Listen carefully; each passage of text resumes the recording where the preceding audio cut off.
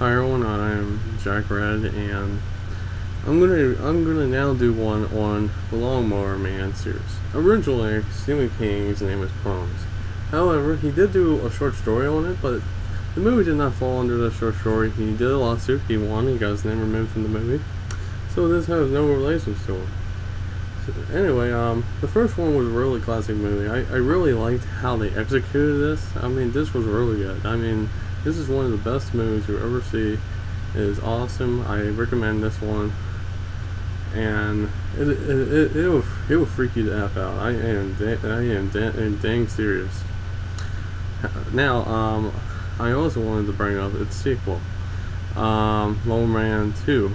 Now, known on TV as Job's War, and it's based Job's War, and basically he's now living in the internet. They are going to put him in the library. They're going to have him basically help them create a new world within the cyberspace. He came so close. They managed to stop him. This one guy was going to kill him. They stopped him, and Joe's back to his original self. The movie was garbage. I do not recommend it.